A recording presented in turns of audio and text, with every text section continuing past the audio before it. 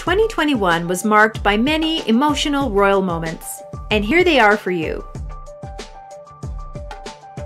On March 7th, Prince Harry and his wife, Duchess Meghan, gave one of the most scandalous interviews the British royal family has ever known. The two spoke more openly than ever with Oprah Winfrey about what things happened behind the palace walls. They even accused the royal family of racism. On February 9th, Princess Eugenie and husband Jack Brooksbank's son, August Philip Hawke, was born.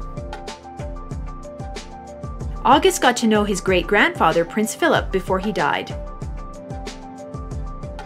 Lucas Philip Tyndall was born on March 21st. The son of Zara Tyndall and husband Mike Tyndall is the Queen's 10th great-grandchild. In the Swedish royal family, there was this bit of happy news. Prince Julian, the son of Princess Sophia and Prince Carl Philip, saw the light of day on March 26th. But this tragic news shook the world and especially Queen Elizabeth II. On April 9th, Prince Philip died at the age of 99. The pictures of the funeral were very sad to see. The royal family said their goodbyes to the prince consort. However, the big family dispute between Prince Harry, Prince William, and Prince Charles caused a stir and made the whole thing all the more tragic. But good news also came about for the British royals, because Lilibet Diana was born.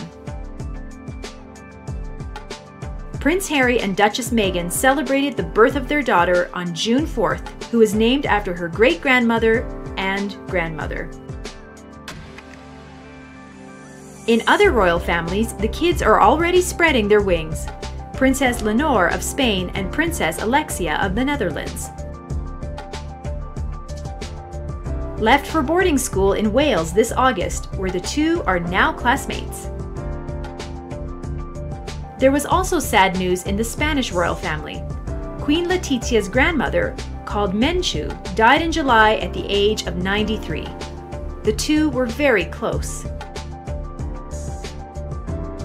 Menchu was a renowned journalist, especially on the radio, where she was very successful and well known.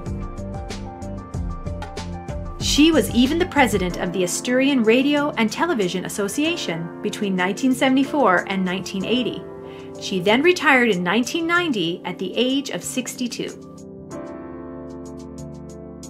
In September, the baby boom of the British royal family was made complete. Princess Beatrice also gave her grandmother another great-granddaughter, daughter Sienna.